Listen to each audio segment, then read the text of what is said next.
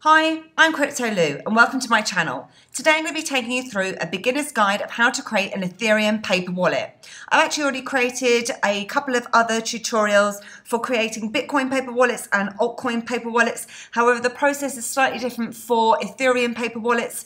So what I thought I'd do is take you through that process today. If you like this video today, then please do give me a like. It really helps me to understand what kind of content you like and enjoy.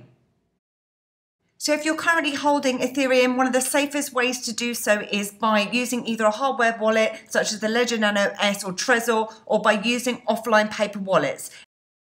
Especially if you're dealing with larger volumes of coins, as it's safer as it's being kept away and offline away from any hackers. So to create an Ethereum paper wallet, what you need to do is go onto www.myetherwallet.com. Now I've actually created a full tutorial and review of my Ether wallet, and what I'll do is I'll put it in the top right hand corner now. So if you do want to take a look at that, then please feel free to do so. So to create your paper wallet, first thing you need to do is create a new wallet. So what you will do at this stage is simply enter in a password, and then click on to create new wallet. Then what you need to do is download your key store file. Basically just needed to unlock your wallet via My Ether Wallet, and then click on to I understand.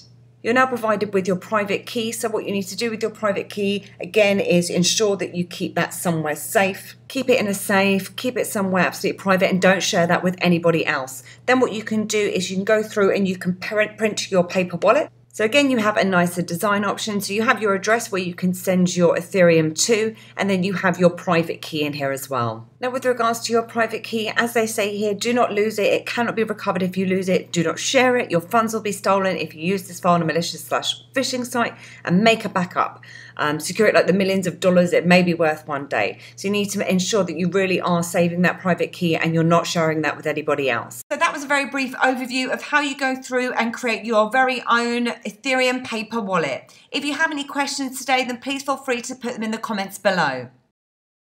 And like I said, I have already created tutorials of how you go through and create paper wallets for the likes of Bitcoin, altcoins, and Monero. So if you want to take a look, then please feel free to look through the series of these videos. And I hope that you enjoyed this video today, and if you did, then please give me a like.